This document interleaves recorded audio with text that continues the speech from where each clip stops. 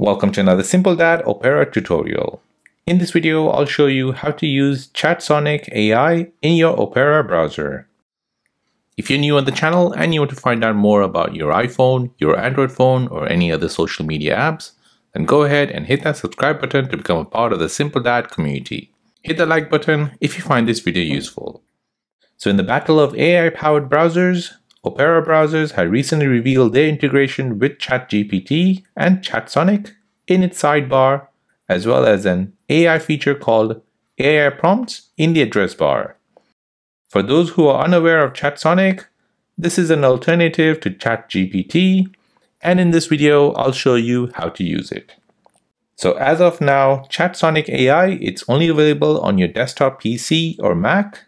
Unfortunately, it is not available on your mobile device or your iPad. So let me show you how to get this for your Mac or your PC. So you want to first go ahead and open up a web browser, navigate to opera.com. This will take you to this page here. Tap on downloads and then download the Mac version or your PC version. Once that's downloaded, go ahead and install the app.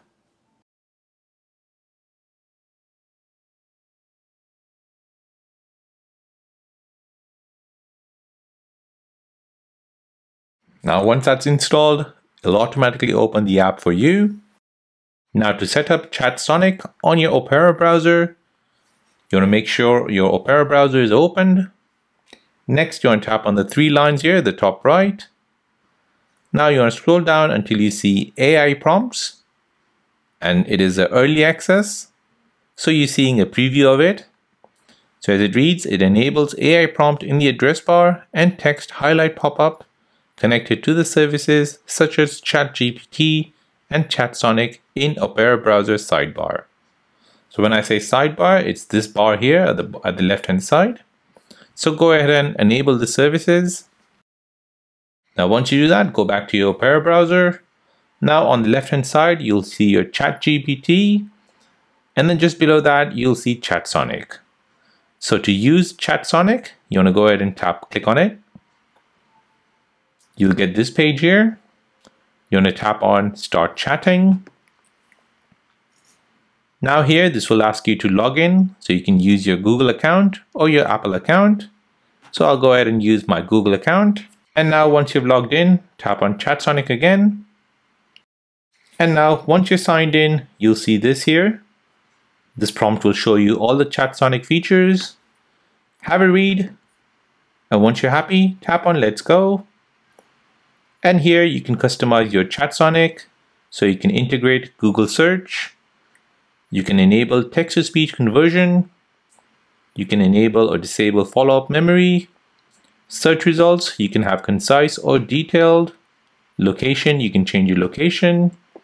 And images, you can have a stable diffusion or DALL-E. So these are the image creation tools. Once you're happy, tap on Save Preferences. And now here you can use the AI-powered chatbot to help you out create any content you want to create using ChatSonic. So I'll ask it to create me a YouTube script to disable extreme alerts on iPhone.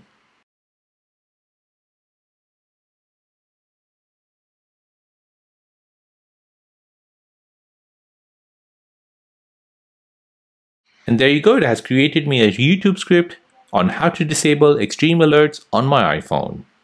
So there you go, that is how to use a ChatSonic AI in your Opera browser for free. If this video is helpful, then please subscribe to see more videos like this. If you have any other questions, then please do let me know in the comment section down below. Thanks for watching and see you in the next one.